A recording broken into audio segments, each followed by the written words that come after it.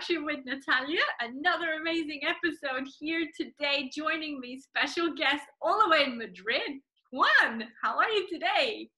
Very good, Natalia. Thank you very much for having me at this structure with Natalia. Very excited. Looking forward for it. Fantastic. I haven't seen many YPY, and that translates into young professionals in yachting, since this week. I already had 2 people on, so I'm really happy to have a third. Very good. I saw the others. This is a shame because for YPY we always we like to bring people together, and that's one of the main reasons of the association. But due to this coronavirus situation, we cannot do that anymore. So we are having quite a lot of webinars, but it's not quite the same. But we will try to do one online event for YPY in Monaco, which we are planning, aiming for the end of this month, but we don't have a date yet. And then as soon as we are allowed to, we will have a face-to-face event with all our members. I think everyone is keen to see people. Absolutely, and that is something I did miss, the board member scenario where you had your weekly chats and coming together and then preparing these amazing events for the group. And well done also for being president now. This is very cool. Thank you. It's been a year now, and it's I like the challenge. I have to say, we have the team of the YPY is amazing, and I think we work together very well, and it's quite easy. They made my life quite easy. Great. And so I thought that you were in Monaco, but in fact you're in Madrid. So let's talk about, because we had the deconfinement in Monaco as of last Monday, in France this Monday. So how is it? I mean, I think you're connected with the brokerage world, you being a sales broker, but what's going on? Let's get some juicy info, because we're on the other side and we have no idea what's going on the behind the scenes. Yeah, well, I can tell you, I was in Madrid when all this coronavirus started, and of course, Madrid is having a hard time with the coronavirus, and the borders are closed, and people not allowed to leave home, only for 1 hour walk from 1 kilometer since last week. So before we were not allowed to go out at all, only to go shopping. I mean, to the grocery and the pharmacy. That's it.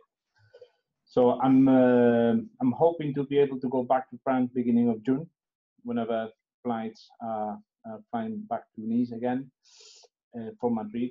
And then in terms of the industry, it's been I think everyone would kind of agree, which is a bit of a slowdown on the clients who were ready to buy for the summer, or there were a lot of clients buying with the idea of chartering yachts and trying to make a profit, because this summer charter will not be the best season.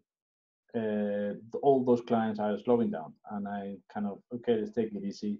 Let's think twice and try to plan to see what's coming in terms of the economy, and then maybe after the season they will make a decision. But myself personally, I had a few of those, and of course they are slowing down a little bit.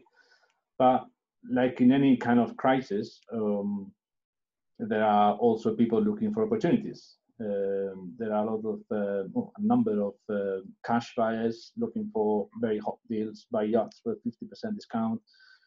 And I think all the brokerage community is looking for those deals, which I must admit, they're not that many yet. So is this affecting the way that also the selling and buying process is happening? Because you can't do viewings, you can't, how do you do it? What is the new way? Well, I mean, we are all having a lot of webinars and online meetings, and we propose like visits to clients with a phone or with a camera, which it helps, but you don't get the feelings. I think one of the beauty of our industry is each yacht, you can have the same model, but with different interiors, and different interiors give different feelings with you jump on board, and that's very personal. So you don't get that feeling. The client doesn't get that feeling. So I still think people will need to travel, although the 3D scans and all that helps. I think people will still need to travel to get those feelings about interior and the homely feeling, or you know. Yeah, as soon as you step on board, you get that impression, and a photo doesn't speak it as much as actually there, for sure. Yeah. And volumes. I mean, with a camera, you can make a very small room look very big, or you can make a very big room look very small. So it's a bit tricky, that part. But I think this is also an opportunity for all that technology about 3D scans or visits, online visits, to show us what they can do now. Because I think all the brokerage companies in the next year or so will implement all that technology. Because I think we will also learn from this. Everyone, all the yacht, not only brokers, but all the industries always traveling, and I think maybe we will travel a bit less, and we'll use the online technology a lot more. That's also, I think, as a result of this coronavirus situation. Yes, you're right there. In virtual reality, you see there's some virtual yacht shows being taken care of. And I wonder, what is the future of yacht shows overall, and also offices? Because what we've learned is in the past 2 months, we've been able to work from home, and it's quite productive, maybe even more so, because you don't have distractions, and you know how to plan your day accordingly. Yeah. Sometimes you work even more from home. I mean, it's been 5 years I've been working from home, and I seem to be like a robot mainly, but I think for other people it's been an eye-opener, and maybe this is a future. I think I have because in my previous company at Peter Insult Yacht Marketing, we were in the office a lot of time, and here in Super Yacht Monaco, everyone is flexible to do whatever they want to do. So it's interesting. For me, it was a learning process, because I was used to be in the office all the time, which I like, because in the office you share with the person you have sat next to you. When you have a question or you have a thing, and you share information a bit faster. At Super Yacht Monaco, that actually worked very well. We have a WhatsApp group which is going on 24/7, and everyone shares things or information or issues people have, or we have this, how would you approach this thing? And everyone's very active, like being in the office, but working from home. And I do believe I do work more from home, because you're always kind of working. You have your laptop, is always on the table, it's always switched on, and then you go to lunch, and then go back to the laptop, keep working, and then you are, I don't know, doing the gathering, you think about something, actually, and then you go to do it. I think to me, actually works working from home, and I think a lot of companies will learn a lot about working from home, and will be more flexible as well. Fantastic. Yes, and I think we've learned a lot, and the future is different for sure. Yeah. But even if we are out and about and meeting clients, we now have to wear masks, and that feels a little impersonal. I find it quite frightening to not be able to gauge on someone's smile, or how their expression is. It's very monotonous. I hope that they'll come up with some weird mask that you can see the actual face, while the sheet. Yeah, it's quite crazy. I think it's going to be, if the Monaco Yacht Show happens, it's going to be very interesting, because a lot of companies are going to go for branded masks or something like that. Yes. And I remember, it's a lot of different colors. Each company has a color, and I believe there will be a lot of face masks with different colors and branding, and people are giving away masks. There's going to be a different Monaco Yacht Show if that happens, and the same with the Cannes Yacht Show, that's for sure. So we need to learn a new way of working. Yeah. We cross our fingers that the yacht show does take place. Yeah. It would be nice to see people from the industry back again, and that's the only opportunity that remains this year, right? Exactly. Yeah. I think everyone needs that. Yeah. Good. And in terms of the future of yachting, I mean, we kind of touched on that, but do you think that there's a need to rejig the way things are being done? The structure of yachting, the industry itself, how you have brokers specifically in one sector. I mean, is that going to be rejigged a bit? I think it will need to be a more flexible way of working, because I can see big companies with huge offices in many different locations, and I think that will change, because at the end of the day, we the brokers, we need to go to see as many boats as possible and meet as many clients as possible, but the actual office, we don't need it that much. It is important to be in the office and to speak with people and see what's going on. But I think also in terms of yacht shows, I think they are way too expensive for the shipyards and the companies who showcase many boats. I think that, yeah, I think the future of the yacht show should be something like the ECPY events that happens in Nice, or something more relaxed like the super yacht thing in Barcelona and in Fort Lauderdale, because it should be easy. It should be help. It should not be a problem for the industry. It should be something to help. And I think all that will change in the next, I would say, 5 years. The industry will have a lot, will be more flexible in the way of working in terms of yacht shows and office-wise. It's yeah, I tend to believe that, because yeah, as I said, we need to visit boats and clients most of the time, so we don't need a physical office to do that. And how about finding clients? Because a lot of the time it was about being in the right place at the right time, being introduced and having coffees and attending events and whatnot.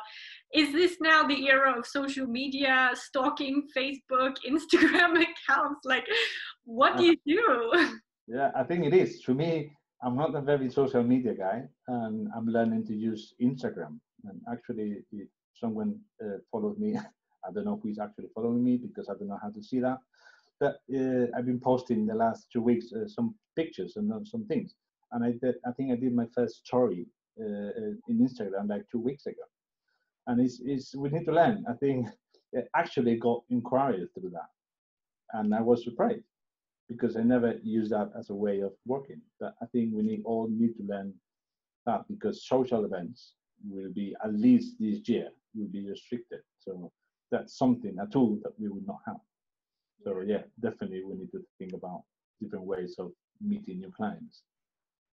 Amazing. And a lot of them, they put themselves as private, so there has to be another way or community creation to keep these people interested and they can access, and you can talk to them without them being harassed in that sense, I guess. Yeah, that's the problem. We are a lot of brokers looking for people, so if client can be approached with many people at the same time if they think they're too available. So I think it's going to be challenging as well. I think we have a lot to learn about that in the next couple of years, that's for sure.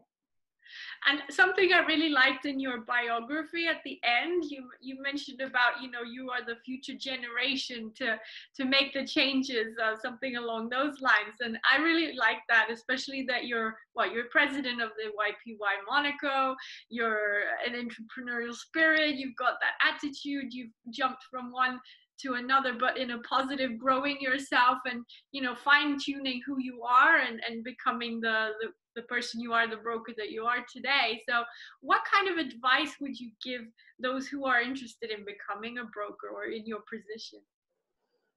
Well, I think the most important thing is be patient, because it takes time. I met, since I became the president of YPY, I have different people approaching me about advice for their own career. And I always tell them the same.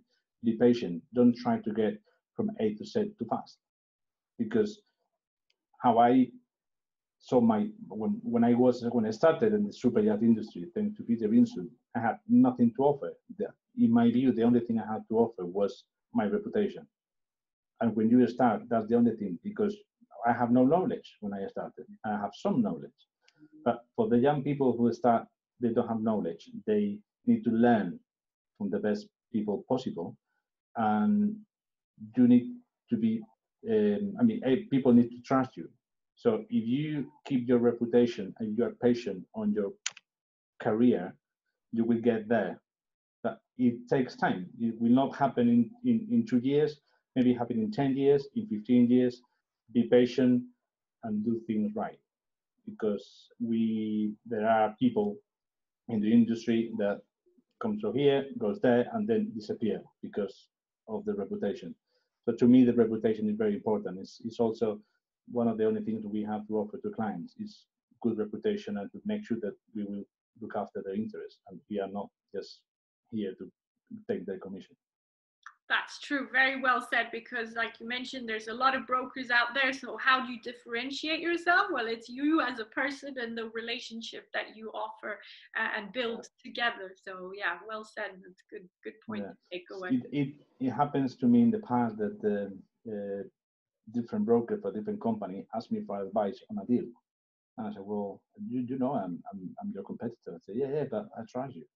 So he asked me, he put me all his deal together. I mean, explaining his deal, and I said, well, I would have gone maybe to here, and I don't know if he did or not, but that was something that surprised me. And I said, well, maybe I'm doing something correct.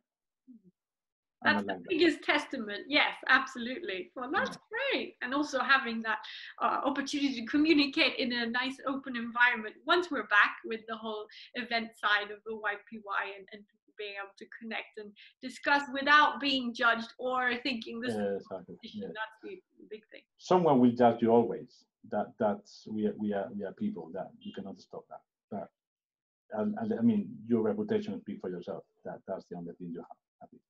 Fantastic. Well, thank you, Juan. This has been really insightful. I've really enjoyed this, and I hope our audience has too. I'll let you go because I'm sure you have a couple of calls and some social media planning to go for. Yeah. I need to post something today. That's one of my goals today. So if anyone wants to connect with you, what's the best way? Well, you can find me always on, now in Instagram, on Super Yacht Monaco website. My email is juan@superyachtmonaco.com, or my WhatsApp or my phone. I'm always available, and or through YPY also, info@ypymonaco.com. But I think Super Yacht Monaco should be the fastest.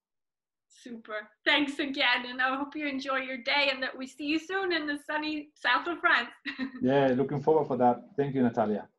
Thank you. Thanks everyone for watching. This was another episode with Luxury with Natalia. More episodes coming soon. Don't forget to like and subscribe. Thanks for all your support. Bye.